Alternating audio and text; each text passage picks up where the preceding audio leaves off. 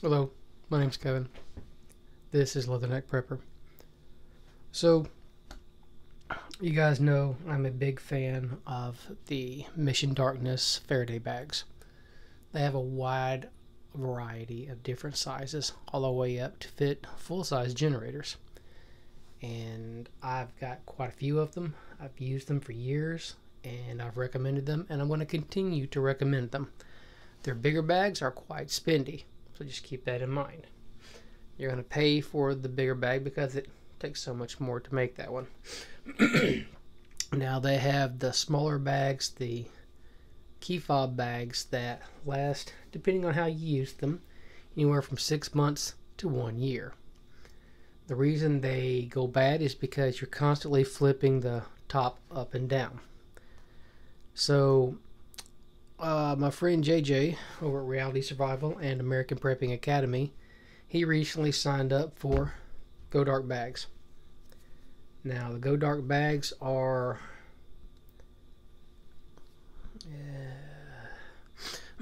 Go Dark bags are, they look like they're made a little bit better. They're a little bit more stiff. Actually, they're a lot more stiff. They don't just fold down and then fold inside or have Velcro. They have a little elastic lock here. Now this one's already been tested with my wife's phone, and I know it works. I'm quite content with it. I actually got the 3-bag bundle, which came with the 1 Faraday bag, which will hold key fobs, small tablet if you got a small, and I mean small tablet, or your iPhone, or what do you call the Samsungs? I can't think what they're called because I don't use them. Anyways, this will hold pretty much every cell phone out there, even in the big cases. So I like this, and I probably am going to take this with me regularly and test it over the next year and see how long it takes this lining here to break, because the lining is pretty much the same thing that's in the Mission Darkness, and I still love the Mission Darkness. You're not going to hear me badmouth them. The key fob bags that they have are very inexpensive. I think they're like $7 for a set of 2, or it's $7 each. I can't remember. I paid $67 plus shipping and tax for the 3-bag bundle. I got the Faraday bag. And when I got these, I was kind of a little bit upset because I thought I was getting 3 Faraday bags, but I wasn't. And I didn't quite read everything the way I should, and that's my fault. That's why I'm glad I hadn't made a video on it. These here are not Faraday bags, but they are RF reader blockers. So what this does is, let's say you're out shopping at whatever store, Walmart, and it's Christmas time. Yeah, I know I said Christmas. You're going to have bad actors out there trying to scan the chips and get the information off of your credit card. These block that. So I got 2 of these. $67. This one here is like a small purse, which I wouldn't wear, but if you carry a backpack with you, it wouldn't be a bad idea to put these in it. And you can put your passport and any other documents that have a chip reader in it, a chip in it that can be read. Now my wallet is an RF blocker. I picked it up several years ago. I know it works because every time I go to a gun show, I have them retest it, and it works just fine. So I'm very happy with it, but that wallet was like $100. So, but then again, considering what it is, I'm very happy that, I mean, I carry that everywhere, every day. So these are pretty cool. Velcro, you can put a name tag in it. You can put credit cards here. It's got a drawstring, which is kind of neat. And they say they're dry bags, so I don't know how wet you can get them, but I will say that I like them. They are really neat. They're really the first time I've looked at them. So you can store your money, credit cards, anything like that. Something small. I mean, I don't have a cell phone to put here with it, but these are about 6 inches, 7 inches, something like that. This one is. So it's got it on both sides. Yeah. So yeah.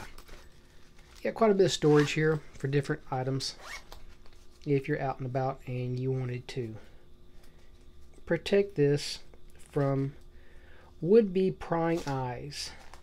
These guys are real good at stealing information without being caught. And then this here is a fanny pack. You can see it says here RFID. Now, to kind of defend myself, when I got this, I got through the middle of the week. I work nights. It came in the mail. I just opened the pack and looked at it. I didn't really go in depth, so it's through the week I get tired quick because I work a lot of hours. This one has a pretty deep pack or pouch. Has 2 pouches on it. It's separated by, I forget what you call that, fish netting. Got 2 separate sets of fish netting in it. So it's pretty neat. Unless you guys are really needing something like this, there's no sense in spending the money on it. This here looks like it's about 10 to 12 inches by about 4 inches. It's just a regular fanny pack, and you've got a spot on the back actually. So unless you're really needing something like this, don't spend the money. And if you're not ready for other things like food, shelter, power generation, any medical supplies you might need, don't waste money on stuff like this.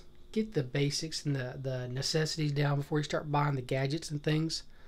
That's just how it goes. It doesn't do you any good to have 14 ways to keep your stuff safe like this and then not have any food.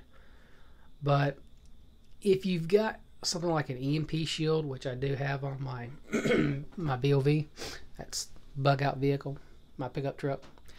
If you have something like that, and like I argued with JJ many times, and I actually won an argument with him. I can't tell you how many arguments he and I have had over the years, and I've lost every one of them except that one.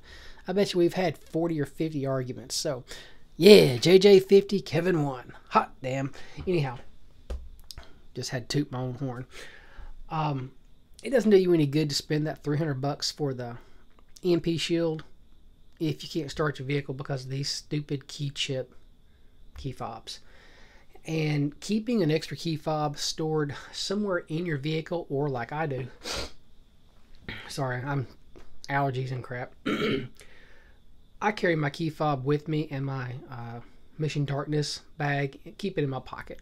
So I do that every day, everywhere I go. As soon as I get out of the vehicle, it goes in there. And actually with my Chevy and any of my General Motors products, the second you put that key fob in the bag, the vehicle tells you, hey, the key fob's disappeared. If I get out of my pickup truck, it tells you the key fob has left the vehicle. But if I unlock the doors and then put the key fob in the bag, it still starts. That's very interesting.